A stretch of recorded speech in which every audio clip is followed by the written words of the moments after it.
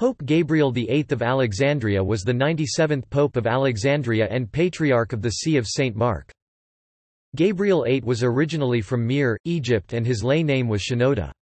He became a monk in the monastery of St. Pishoi in Seats and was ordained on Sunday, 16 Paoni, 1303 am June 20, 1587 AD. Ava Zacharias, Bishop of Jerusalem, and Ava Kyrelos El Kiami led Gabriel's consecration in the Church of St. Mercurius in Old Cairo.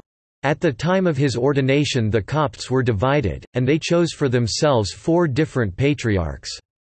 Gabriel's papacy was later accepted by the Coptic community. He was contemporary of the Ottoman Sultan Ahmed I.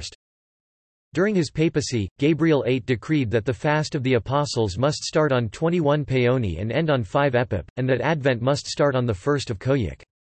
He also suppressed the fast of Jonah, and allowed the fast of the Dormition of the Virgin Mary to be optional. The Copts at the time accepted these decisions, but the fasts were reinstituted after his death.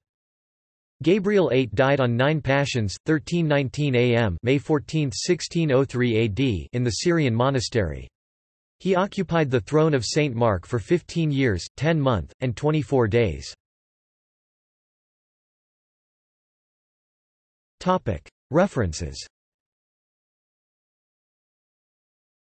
Coptic Synaxarion